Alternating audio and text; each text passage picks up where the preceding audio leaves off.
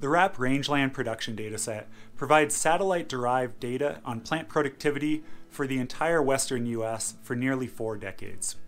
We've created the new RAP Production Explorer to allow rangeland practitioners to take full advantage of this powerful dataset. The Production Explorer has 2 key functions.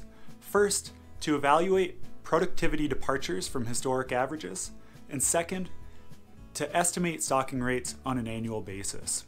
You can explore all of this information interactively within the app, and then with just a few clicks, export an Excel report for any location in the western US. There's a lot to explore, so let's jump right in.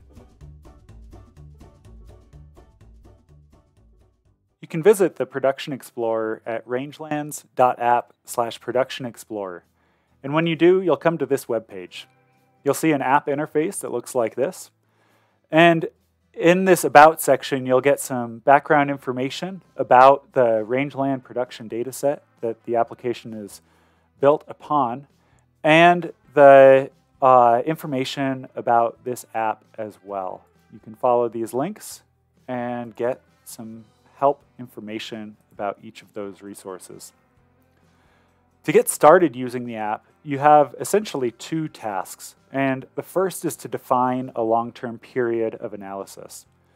And so what you're doing here is basically selecting a period for calculating a historic average for production against which you'll compare every subsequent year's production, including the current year. And so if you switch this to 1990 to 2020, it'll calculate an average over that entire period. By default, we leave things for the last 20 years, but that is up to you. The next task will be to import data. And you have 2 options here. The first is to import a shapefile, and the second is to import a RAP biomass CSV. In this video, I'll be showing you how to upload a shapefile. To upload a shapefile, you'll select shapefile, and then you need to upload a zipped shapefile. So you can click Browse. And I'm going to go ahead and load in this Montana allotment here. And when I do, it's going to show an interactive map and the entire shapefile geography. And so here you can see that this shapefile only has 1 polygon. But if your shapefile has more than 1, you'll be able to see all of those. And then you'll simply need to click the polygon that you want to analyze, and then click Calculate Time Series. Once the data have been loaded properly, you'll get a notification that says, "Congratulations, way to go." And then you can go explore the 3 tabs available for diving deeper into the data. And so we have 3 tabs: current year production, historical production, and stocking rate. And I'll just go sequentially through each of these. In the current year production tab, you'll see a site summary up at the top with the production through the most recent observation of this current year. So we can see there's 682 pounds per acre through estimated for this year. And then you'll see some statistics for the long-term average over the period that you've selected, as well as some different departures, both positive and negative, from that long-term average. You can see we're just below average for this location. You'll see a map of your area, and then this ability to export a report. I'll show that momentarily. If you scroll down, you'll see 2 plots, and these essentially show the same information in slightly different ways. And so you can see that in this 16-day production plot, essentially what this is showing is how much production occurred in the previous 16 days leading up to the date that's listed here. So here we can see an observation, an estimate of 62 pounds per acre of production ending on September 14th. So that's for that entire period from like August 29th through September 14th. Now, if we look at the cumulative production, that's all of the production that's occurred throughout the year up through the current date. So we can see that through September 14th, there's been 682 pounds of production. And that matches perfectly with the value that we saw in the site summary.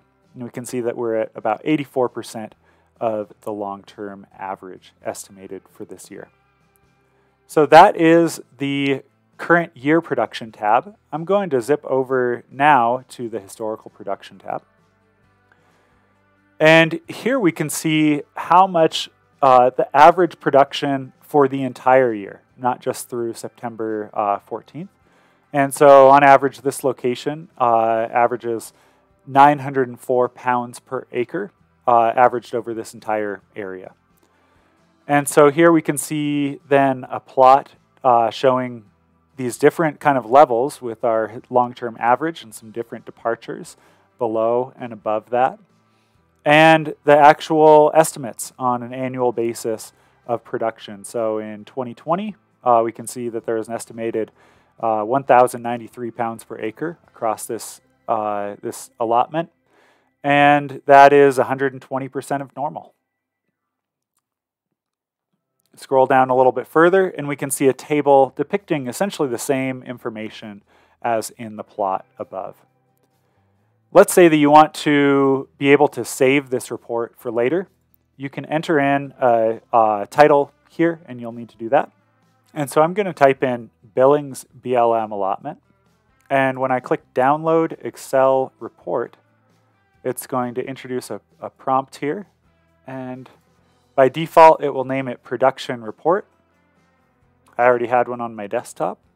And when I open this up, you'll see the same information as in the tabs displayed here in this kind of nicely formatted report. And so there are, just as in the application, 2 tabs here for current year production and historical production.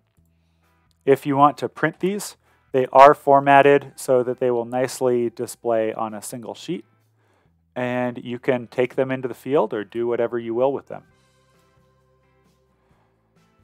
The last feature that I want to show is the stocking rate estimation. And here you're going to have to provide some information if you want to estimate stocking rates. You're going to have to provide some information about the grazing operation that you are planning. And so the first thing you'll have to do is type in a land unit name again. So I'm going to again call this Billings BLM allotment. Then it automatically will give you the number of acres based on the shapefile that you uploaded.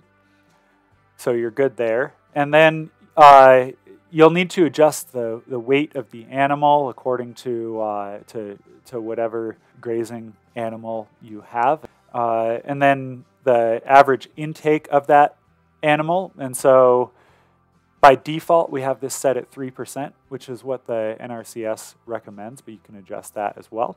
The number of the days the livestock will be grazing on this land unit, I'm going to set it for 180 days. The expected harvest efficiency, so we have set at 25%. And then the adjustment factor for slope and distance to water, which is optional.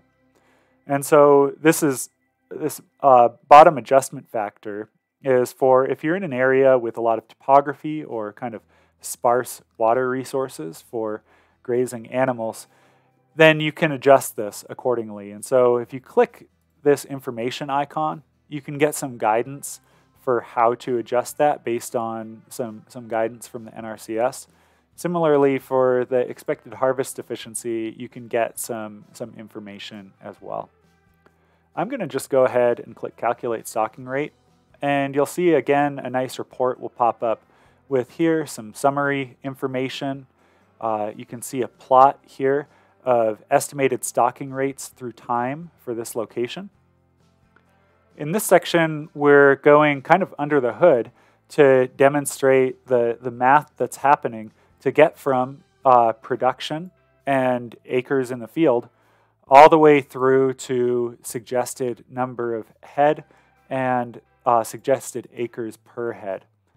And so this is demonstrating an average. This is the average production, but we do essentially the same calculation annually is how we're arriving at each of these values for stocking. Finally, we have a table depicting all of the information here. So year, annual production, how much of that production has been perennial versus annual plants, estimated stocking rates, and estimated acres per animal. So you can really dive in here. One thing I want to point out is you can adjust these on the fly. So let's say, well, I want to set this to 120 days. You can do so, and all of these estimates will update as you do so. You can also go back to this main tab, upload your data, and let's say you want to see a 30-year average, 1991 through 2020.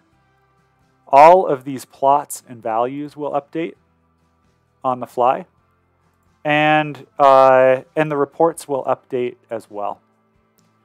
So you can also generate a report for the stocking rates. And so if I click download report, I have one of these on my desktop too. So I'm just going to save it over the top of that.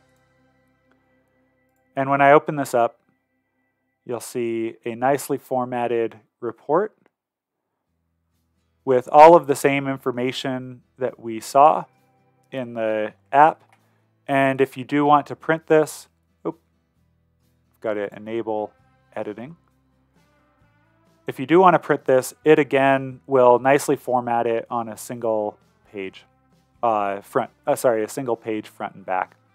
And so I think that's all I wanted to share with you today. This is obviously a brand new app. And so feel free to reach out to us with comments or questions. I mentioned our help site.